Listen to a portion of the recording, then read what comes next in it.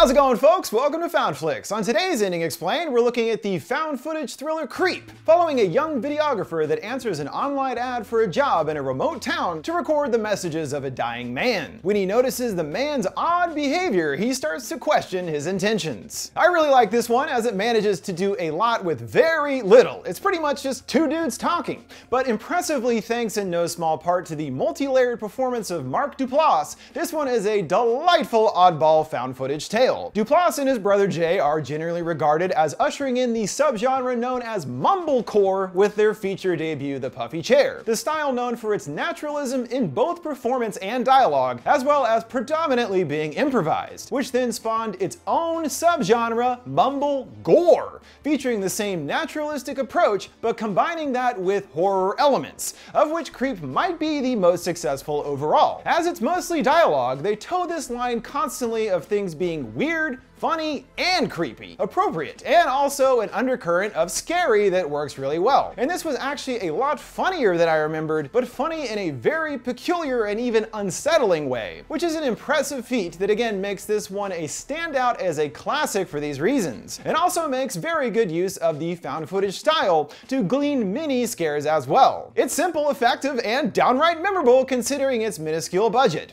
and it's no surprise that this comes from Blumhouse. Where would we be without those guys? There is a lot to dissect with the Creep character and what his whole deal is, so we'll be focusing on who he says he is versus who he actually is, the truth lying somewhere in between, along with explaining the ending that gives us further context to the Creep's personality and sets things up nicely for our story to continue in Creep 2. We meet our constantly filming videographer Aaron on his way out into the mountains for a filming job. $1,000 a day, discretion appreciated, is all the listing said, and he admits that he doesn't even know the guy, longingly considering it could be some beautiful, lonely woman waiting for him, writing it off as just a thought. Yeah, not exactly, but ascending into the heavily forested area, he arrives at the remote house, having to climb a large set of stairs already winded by the time he reaches the door. There's no answer when he knocks or uses the little buzzer thing, and no response when he tries to call either. Seeing an axe ominously sticking out of a tree stump below, he opts to wait in his car, assuming the guy isn't going to show. Just then, he appears at the car window, startling Aaron, introducing himself as Joseph, smiling creepily, saying they're gonna have a great time today, telling him he has a kind face, opening the door to lure him out. Joseph asks for a hug to break the ice,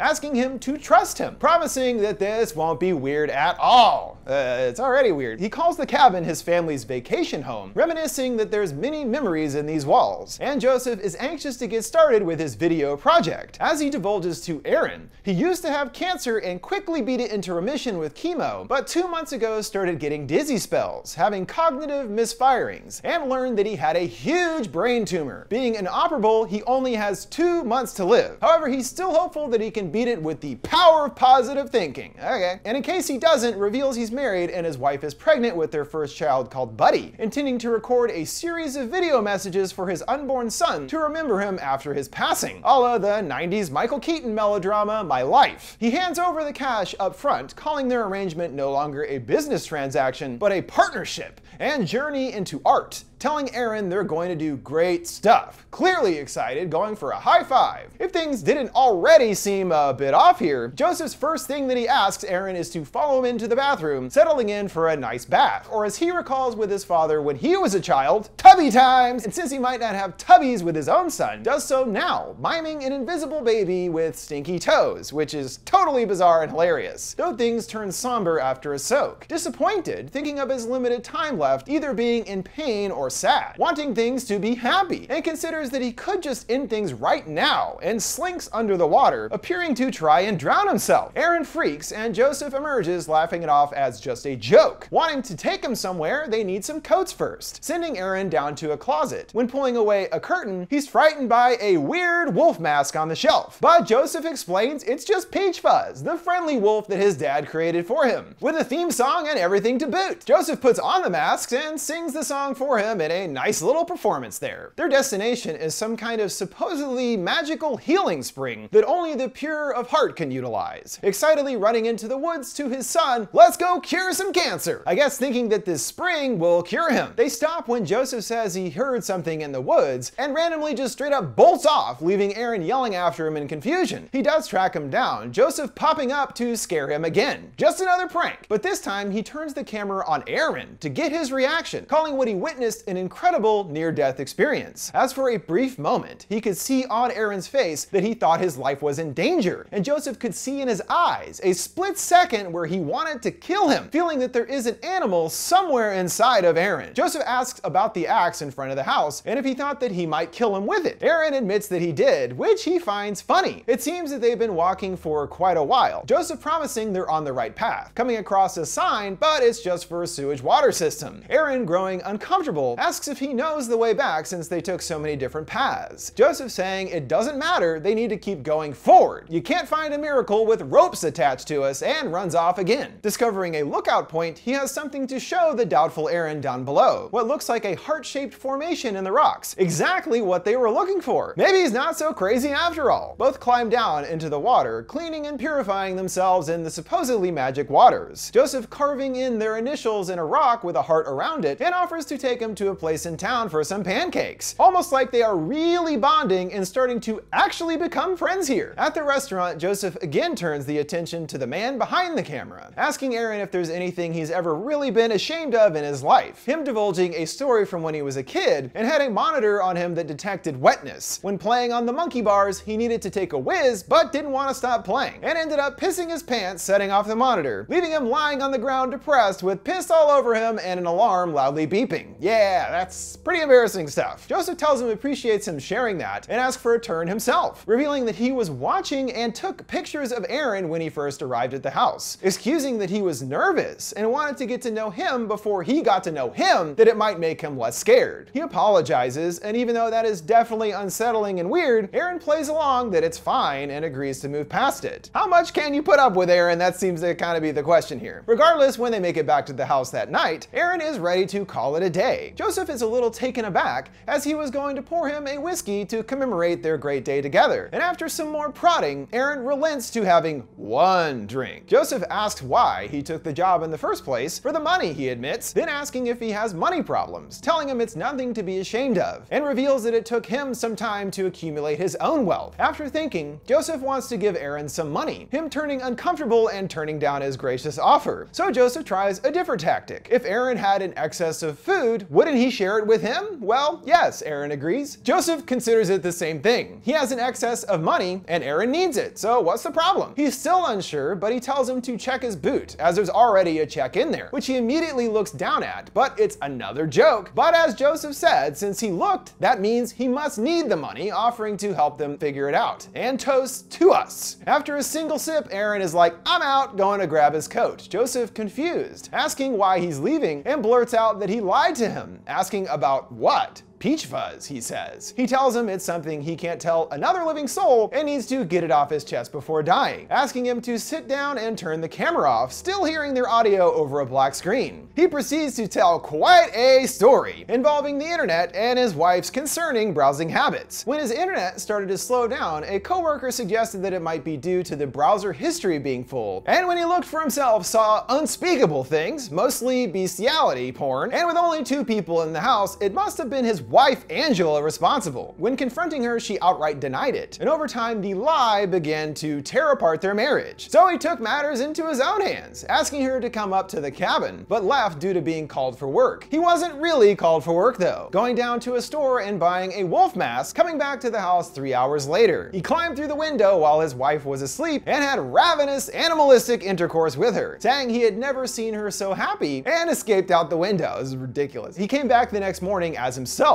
asking about her night, her only offering that it was fine with a little smirk, and they never spoke of it again. But the internet was back up to speed, as her desires had been fulfilled. Woo-wee, that is pretty messed up for sure. But hey, so what if it's a little kinky? It saved their marriage, right?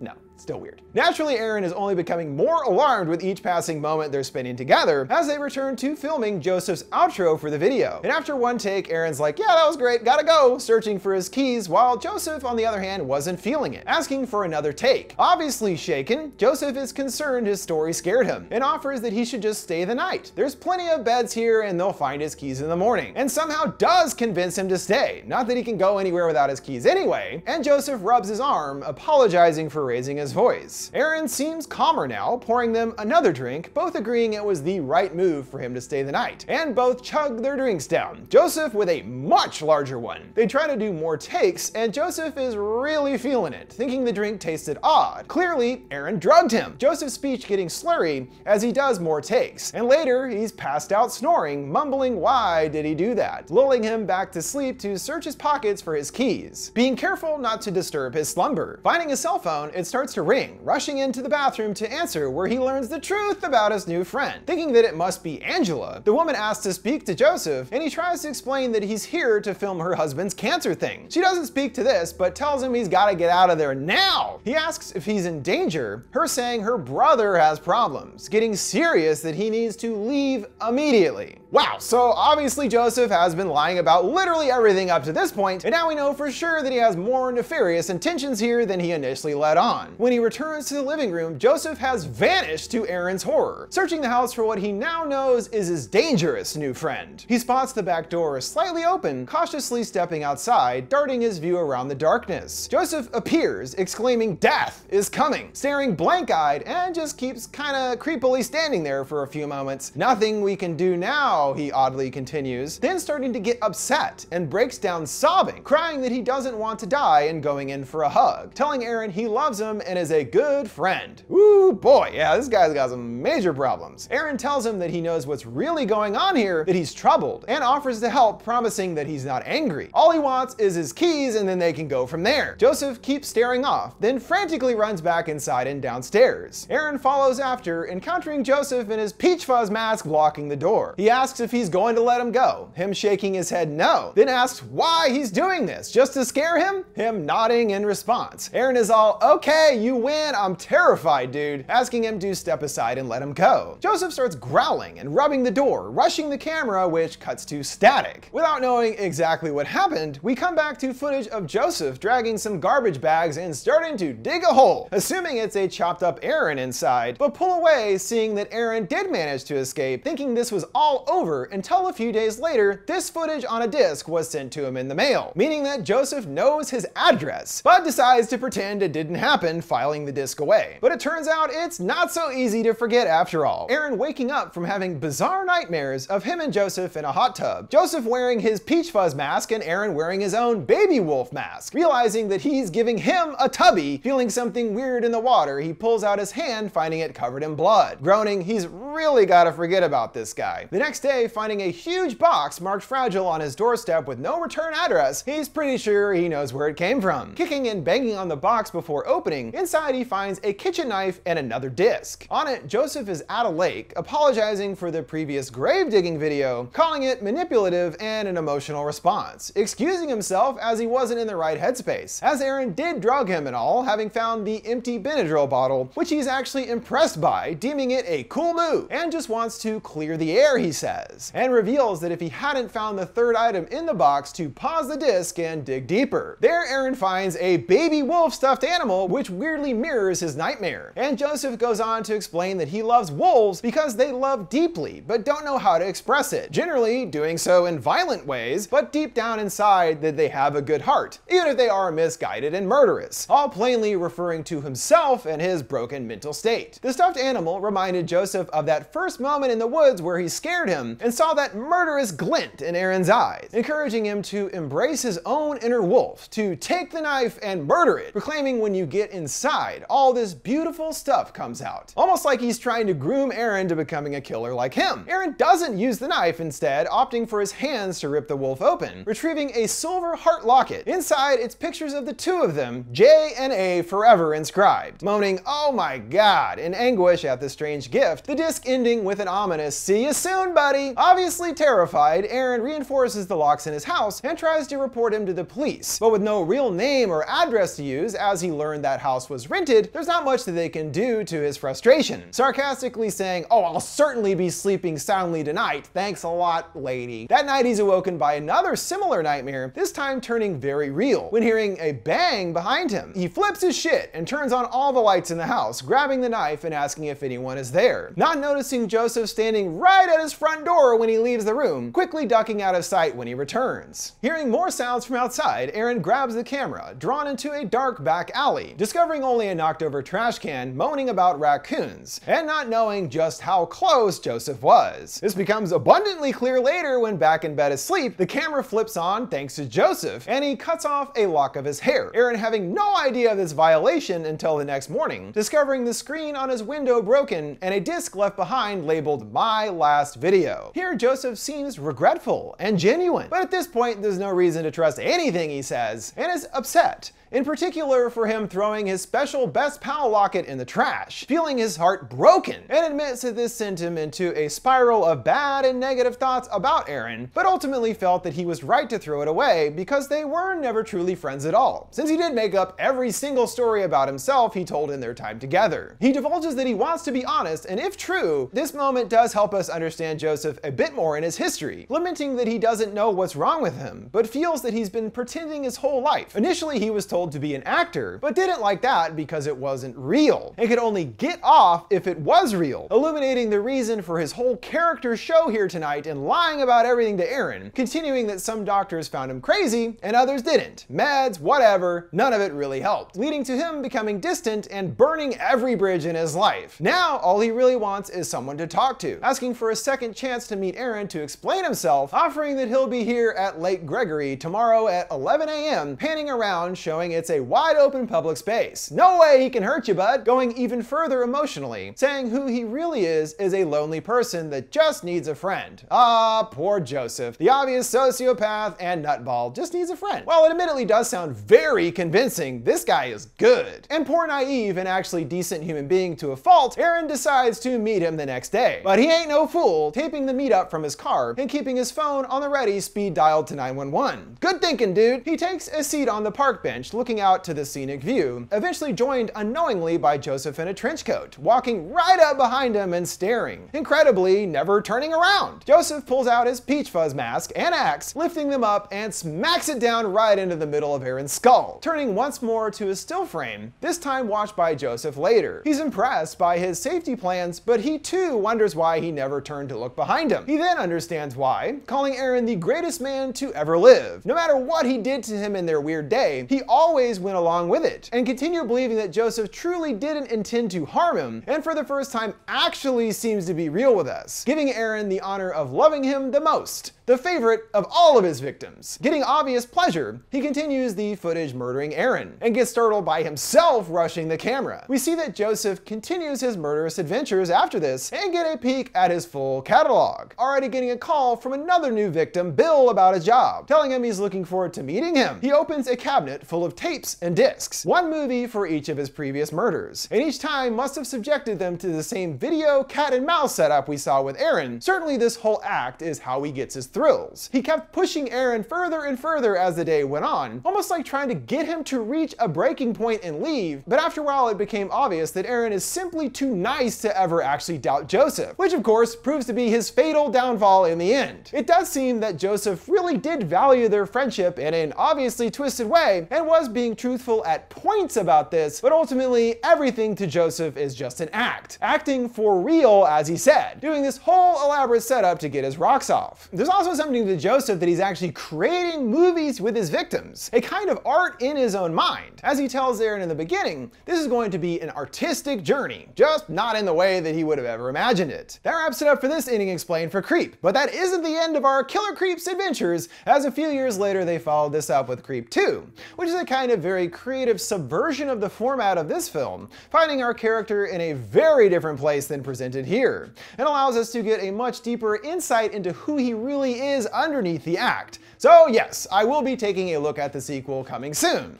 But before we go, don't forget you can send me suggestions for any movies or TV shows you'd like to see me explain by sending them my way on any of my social media accounts at FoundFlix. Oh, excuse me, need to take this, sorry. Yes, hello? Yes, you're calling about the job. $1,000 a day. Discretion appreciated. Excellent. I will see you soon. Thank you so much. Looks like I got work to do. Peach Fuzz, he's my best friend.